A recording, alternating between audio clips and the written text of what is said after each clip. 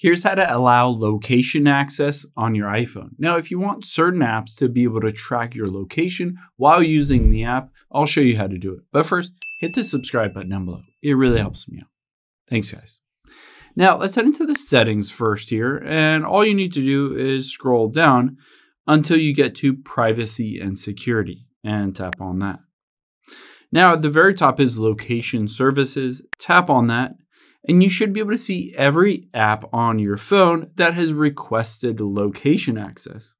You can see on any of these, for instance, Instagram, I can switch it to while using the app and toggle on precise location if I wanted to. Now, keep in mind, if the app doesn't show up on this list, for whatever reason, the iPhone has built it so that you need to go into the app first and try to get access to your location. So for instance, if you're on Snapchat, first you need to tap on the Snap map here.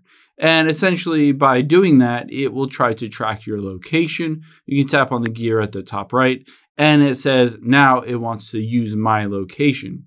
So again, on any different app, if it doesn't show up on that list, you need to go into that app, go to the section where it tries to request or use your location, and then it will pop up on that list and you're good to go. Hope this helps. If it did, hit the like button down below and leave a comment if you have any questions.